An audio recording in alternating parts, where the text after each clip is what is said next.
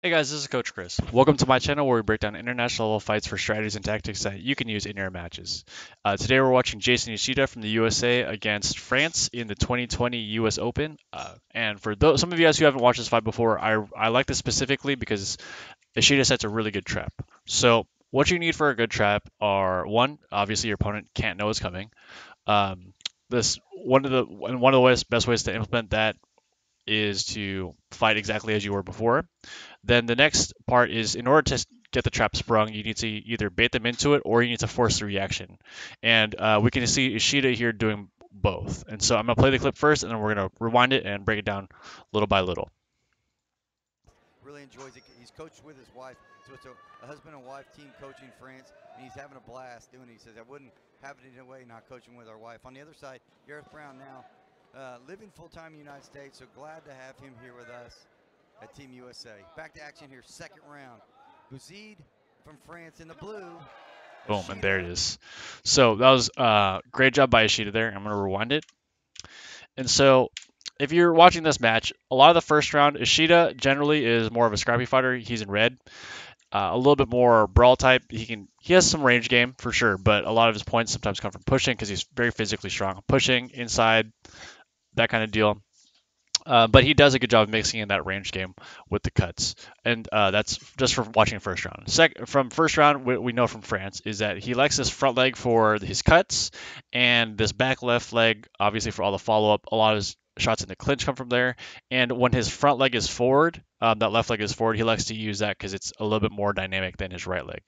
So that's the first thing. That's the data coming in. That's what the coach is probably telling Ishida. Hey, you know what? If he uses that left leg again, you have a killer right leg back kick. Why don't you throw that? So that's the plan. That's the overall plan. Now, going into the second round, if the match is pretty close, so they're probably both trying to figure out what did the coach say to this guy that may counter me. And so I generally don't advise throwing whatever trap was said to you in the first 10 to 15 seconds of the match because that's when people are generally on high alert. Now, in order to throw the back kick, obviously the opponent is going to have to throw this back leg to the open side, or he needs this left leg to come to the open side so this back leg can come around and spin, correct? And so what Ishida's doing this first couple seconds of the match is he's trying to bait, obviously, by just using this front leg and keeping this side open as bait without making it too obvious. So a lot of motions, a lot of cuts. It's not lackadaisical. It looks like he's still trying to score and initiate and be aggressive.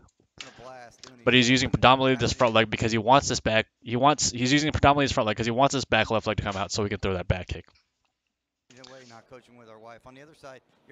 Boom, boom. So he's still poking around. He's still trying to flush out this reactionary left leg. Boom. And then if he's looking for if he wants to keep everything kind of hidden, he's only looking for this left leg. Why would he throw a pachagi? Like I said before, it's because he wants to disguise what he's actually trying to hide. And so if he doesn't throw that right leg, it becomes suspect. I keep saying sus because of that one game, but it becomes suspect. It's like, why isn't he using his right leg? He was using his right leg in the first round. He's not using it now. It kind of alerts him that something's up. So him throwing the pachagi is just to kind of keep disguising what is happening.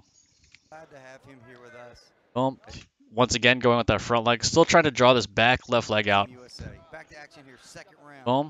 Good. So I feel like at this point, Francis thought, this left leg is probably safe to use. Let's try it now. And he shoots it, but Ishida's unfortunately not ready.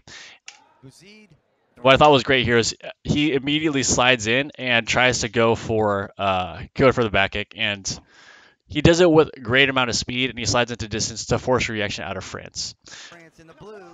So I thought it was overall just great timing, great job. I like the first couple of seconds. In this first 10 15 seconds, he's trying to bait out that left leg. It's not coming out the way he wants.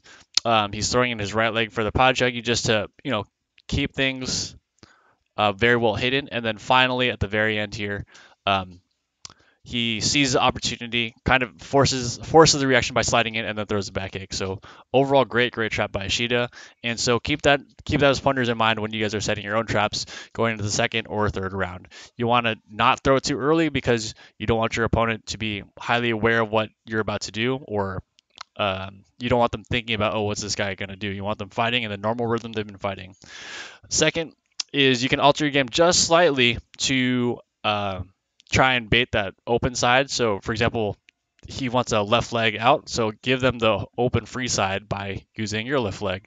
In this case, the open stance by flicking your leg and showing that that side's open without making it too obvious. And then third, if that's not working, then you can always just try and force your reaction the way Ishida did here. So all of those great traps, and we'll see you guys next week.